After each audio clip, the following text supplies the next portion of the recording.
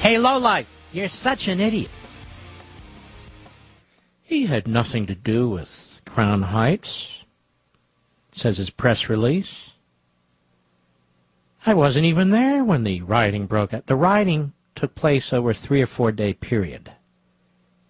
Your sick, hateful speech was outrageous. Your Jew baiting was outrageous. You like to claim you're a leader of the black community. I guess people heard you. Otherwise, why did you say the things that you said? You didn't say them to yourself. You said it to 3,000 people at a funeral. Your inflammatory hate speech was certainly present. Well, I had nothing to do with Freddie's Fashion Mart. Oh, really? The guy that killed those people in there, he wasn't a friend of mine. Nobody said he was. More hateful speech, anti-Jewish, anti-Semitic speech, more white interloper, quote-unquote, speech. We've got the audio. Hannity plays it all the time. Maybe I ought to play it all. I'm going to bring a lawsuit, defamation against Rush. Anybody else? He apparently is very litigious because his rights are always being violated. Poor guy. I can just imagine what top litigators in this country could do to Al Sharpton in depositions and on the stand. I can just imagine how deeply they would dig.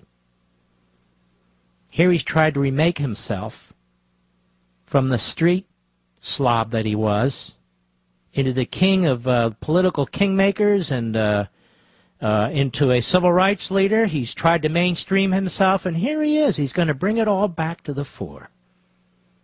The real Al Sharpton. What an idiot.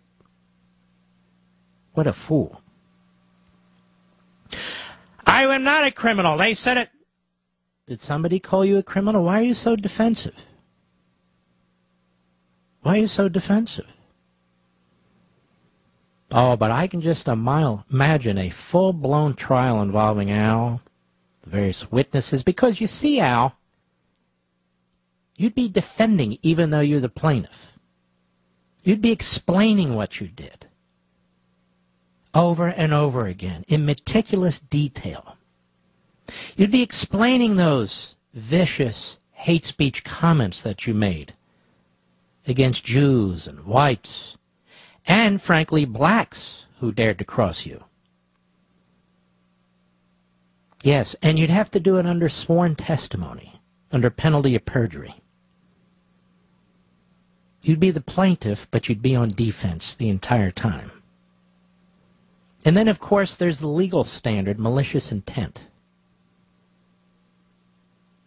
All over the Internet, one news outlet after another exposes you, Al. One after another. There can be no malicious intent.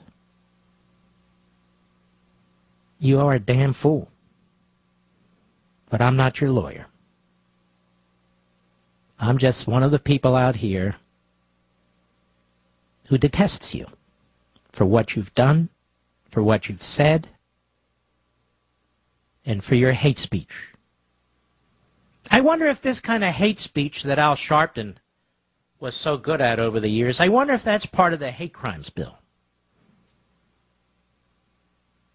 Or is he allowed free rein to trash people because of their faith or their color? Is Al Sharpton allowed to do that? Is he covered by the hate crimes bill? Is his hate speech covered by the hate crimes bill? I'm just curious because, you know, we want to be very progressive and forward-looking in this.